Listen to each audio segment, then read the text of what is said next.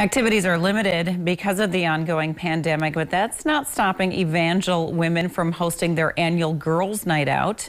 The event is for women of all ages and backgrounds to come together and be encouraged in their faith and have a little fun. The night consists of giveaways, worship, speakers, and an after party, including food and activities. This year it's taking place at the Bismarck Event Center this Friday.